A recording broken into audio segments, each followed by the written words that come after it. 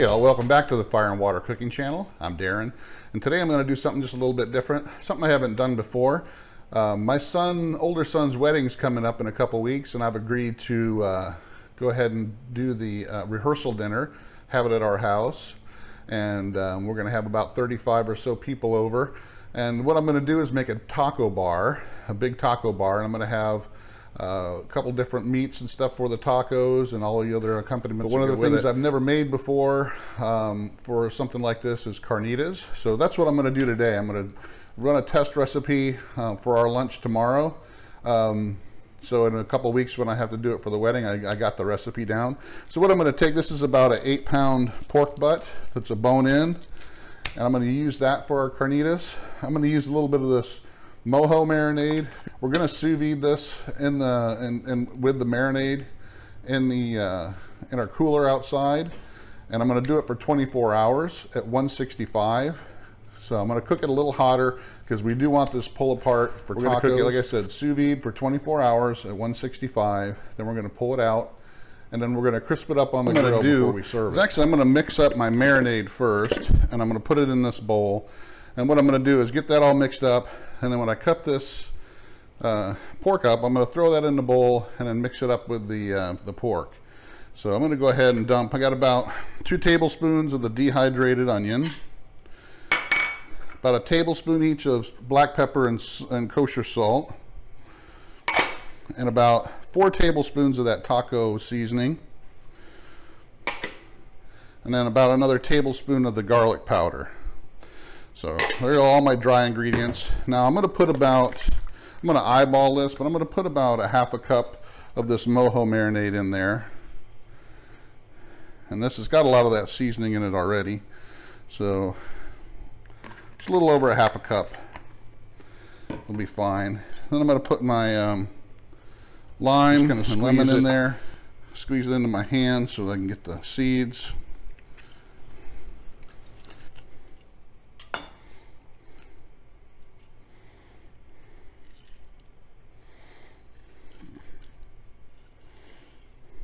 All right, I'm going to take my whisk and just kind of whisk all these ingredients together.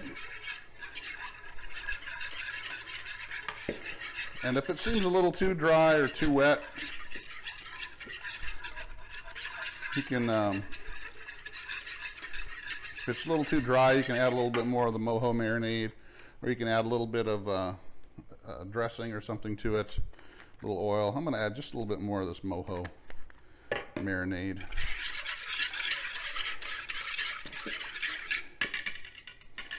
That all mixed together. This pork butt, and I'm just going to cut it not too small pieces, just good sized hunks like this. Because what we want to do, we want it to, like I said, the more surface area we have that this marinade is going to cover, the better. So, I would just cut it into fist sized chunks. Make sure you keep all that fat on there. That fat's going to help this taste really good. All right, guys, I got it all chopped up and put in the bowl with the marinade. And all I'm going to do is just make sure I mix this all up real well, that the marinade coats the pork really good. All we're going to do is throw all this into the sous vide bag anyway. So we can also, once we get it in the bag, make sure it's all mixed together real well also. So I'm going to go ahead and mix this up really good, and then we're going to throw it in a sous vide bag. Since I got a lot of pork, I'm going to use one of my expandable bags, and what I've done is I folded over the outside edge here just so that I can have a clean edge when I go to vacuum seal it. So I'm just going to go ahead and toss these pork pieces right into the bag.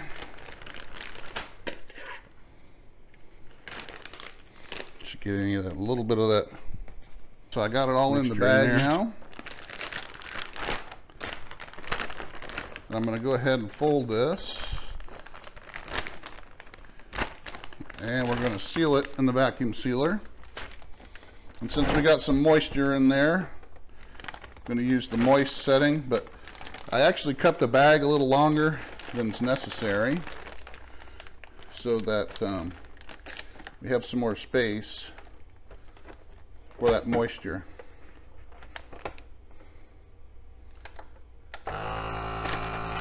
And like always, when I use these big thick bags, and just about any time, I double seal the vacuum sealer bags just to make sure, especially when we're doing hotter, longer cooks like this.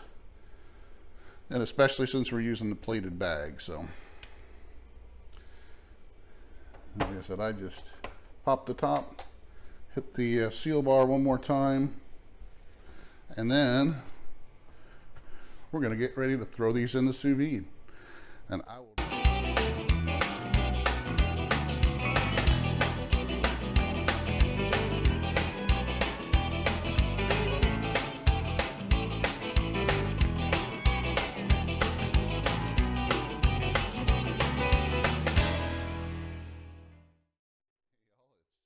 Been 24 hours. The pork is done cooking in the sous vide, and there's lots and lots of fat and juice in there. And I'm going to go ahead and get it out of the bag. I'm going to throw it in this pan, broken down. Then I'm going to add just a little bit more of the taco seasoning and a little bit of the lemon pepper, kind of keep that tropical type taste to it. So I'm going to go ahead and get this out of the bag, put it in this pan. All right, what I've done is I've got my grill, my pellet grill, cranked up all the way about 10-15 minutes ago, so it's getting close to maxing out the temp. So I got my pork all put in here in this container, and like I said, I'm gonna go ahead and just add just a little bit more of the taco seasoning,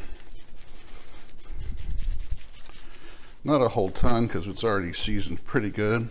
And then I'm gonna hit it with a little lemon pepper, not a ton, like I said, just give a little bit more of that lemony taste. And then I'm going to go ahead and use my hands to just mix it all up, break it all down, and then we're going to throw it on the grill and let it get crisped up at a real high temperature. Alright guys, it is done. It's got just a little bit of color to it there, heated it up pretty good. Got a nice crispy crust on top, and I'm going to go ahead and just make me a little bite here. Gonna mix it up. It's nice and hot, but I'm gonna make it like I was gonna make my own taco here. There we go. I'll show it. There you go. Looks just like a nice little carnitas taco. I'm gonna go ahead and fold it up, take a bite.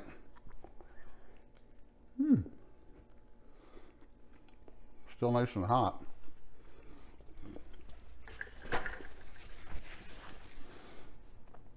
I can taste that mojo and the taco seasoning, just a hint, not too strong.